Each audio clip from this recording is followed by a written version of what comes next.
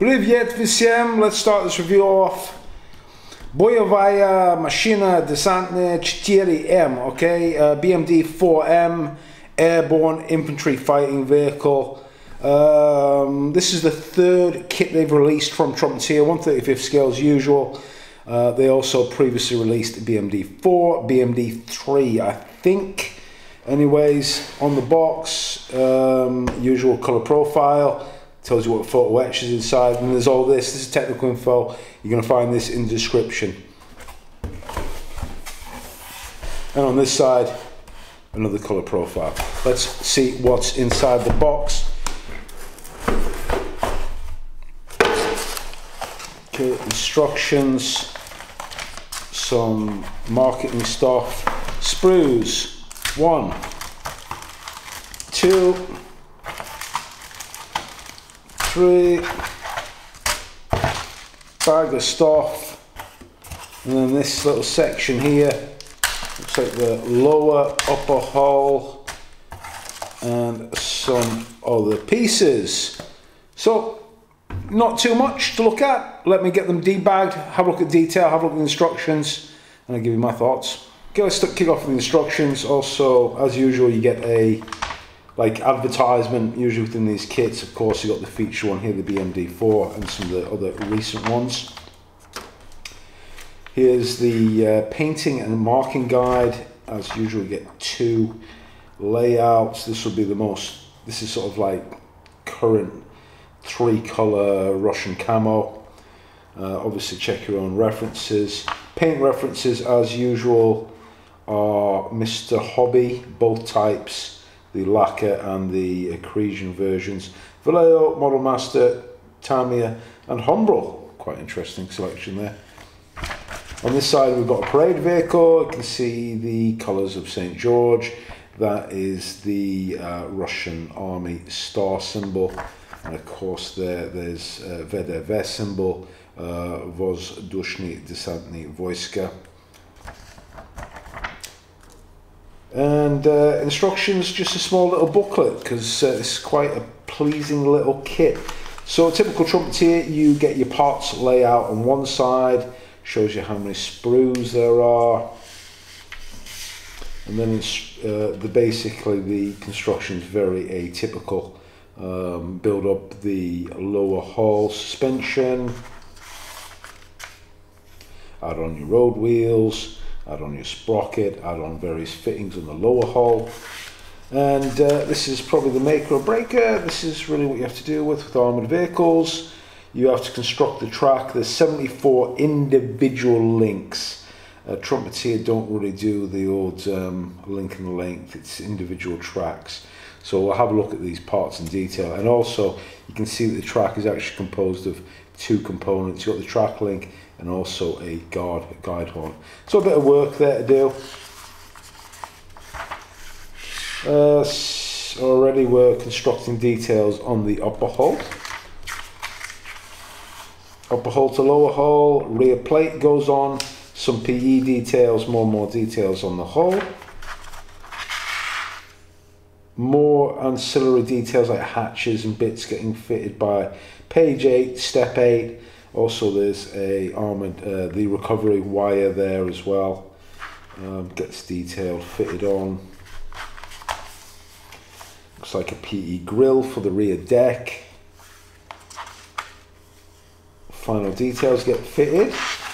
1 page for the construction of the turret, which has got all these smoke discharges on it, PE details, the sighting optics, etc. And then by stage 11, you fit the main gun, which appears to be in one piece, onto the turret. Turret drops down, and you're done. So quite a nice little model, not a 1000-parter by any means. Let's have a look at the parts in detail now. Okay, first sprue we're looking at is the turret. I just want to point out something as well, actually. It is worth noting that Trumpeter, their packaging is just the best. In terms of, I've never had a broken part within the box, so maybe I've just been lucky, but they really do take care to add the extra protection. And even when it's maybe not even necessary, because this is just the turret, But let's just have a look at the turret. You can see there's quite a lot of detail molded on. The weld beads are quite well captured as well. This is the gun mantlet with a depiction of the fabric that would cover that, the weatherproofing. Here is of note the main gun. It's two guns actually. They have a smoothbore cannon and also I think it's a 20mm side by side. Here's the aerials. The aerials look really good actually, quite usable. Typically you sort of get them without the actual antenna, but these ones are attached. That looks pretty good. Smoke discharges in one piece, which is what we want to see. And also note the sighting, optics, etc. are hollowed out, so you've got the clear parts that go inside there. This is the other large sprue, contains sort of the rear deck here. Again, you've got this detailing of the weld seams, looks really good. Nice fine detail, flash free, all same from Trumpeter. You sort of know what you're going to get. These are two rear boxes. I don't know what they are, if they're fuel tanks or whatever, but they go on the rear deck. And Pioneer tool there as well.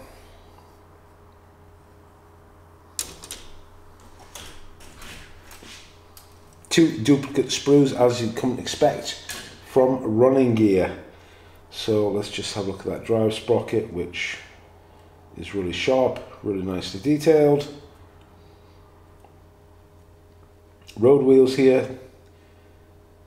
Again, this pattern around here is the mold of the rubber, so that's quite deliberate. Stub axles are pretty fine as well, but it's a very small vehicle, so it shouldn't cause any problems in terms of its strength. Now, other things I better point out are the tracks. Tracks are like so, a bag of tracks. These, I don't think they're going to be too painful, but let's have a quick look inside and just sort of see how they are composed. So, in terms of cleanup, you've only got to clip them off the one piece of sprue, and I'm wondering if these are clicked together or otherwise.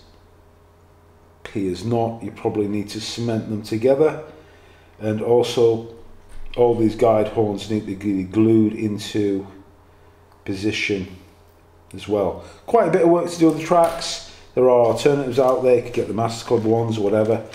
I haven't made my mind up on these, but these are perfectly usable if you put in the time. Now let's have a look at the hero parts. First of all, the hull. I'm going to zoom you in now. There you go. This is a better look at the detail, in particular the weld seams, all the fittings.